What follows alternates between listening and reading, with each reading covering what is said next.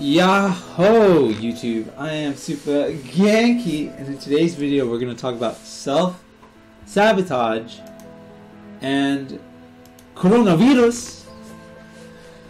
This has been one of my biggest struggles since quarantine started. This habit of self-sabotage, and I want to sabotage myself. I want to feel like I'm in control of my life with all the stress and all the external circumstances and blah blah blah blah. Problem is that self-sabotage kills productivity because it's specifically designed to get you to not move, to make progress towards your goals. And what I have come to understand in the past 3 weeks, because I've been on quarantine now for 3 weeks, is that if you don't refocus, if you don't adapt to our new environment, that's where self-sabotage is going to thrive. Because if our environment changes and we don't change to reflect our environment, we're going to be like digging the ditch just a little deeper. We're going to be like, why is nothing changing? Why is it not working for me? Why am I stuck in my house? Ah! It's going to be like that, and I don't want it to be for you like that. It was like that for me. So how do we get it not to be like that? How do we get it to, how do we adapt in the right way so that we can be productive in our environments? I think one of the coolest things that we can do is not make this a personal matter.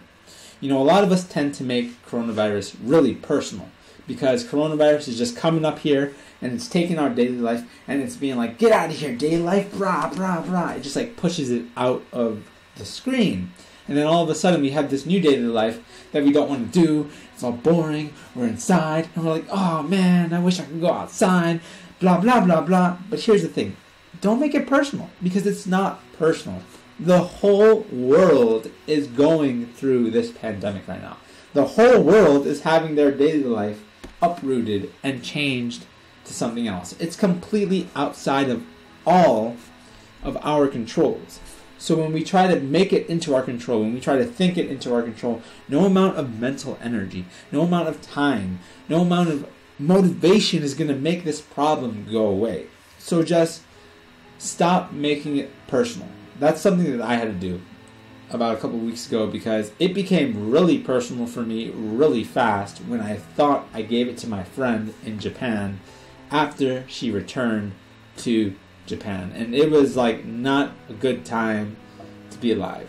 But when we make it personal, we trap ourselves in this cell-like mindset. And you don't want to be living in a cell because then you're going to become a prisoner. Because then you're going to become a prisoner to this external circumstance. And that's what I don't want you guys to have to go through, because quarantine is still relatively new for most of us. It's still some kind of new thing for most of us. And if we really want to take advantage of the new, we got to adapt, we got to think, we got to plan, we got to use this opportunity before we lose this opportunity. Come on, say it with me. Use it before you lose it. Anyway, YouTube, I think that's pretty much the sum up of this idea. I'm going to be talking a lot more about self-sabotage because it's one of my biggest problems, like I said in the beginning of the video, especially with overeating. I really want to get done with overeating. I don't want to do it anymore. But it's hard when you keep buying the food and the opportunity is still in your house to overeat. So I'm going to start trying to stop buying the food. We're going to see where it goes. But if you like this video, leave a comment. I love comments. Leave that like, man. I love seeing likes. And subscribe to the channel because I want to get more followers. I've been losing a lot this month because I haven't been consistent. But anyway, guys, most importantly, share this video with your friends because we need to get the good word of positive thinking out there to as many people as possible. Get Genki. I'll see you in the next one. Bye-bye.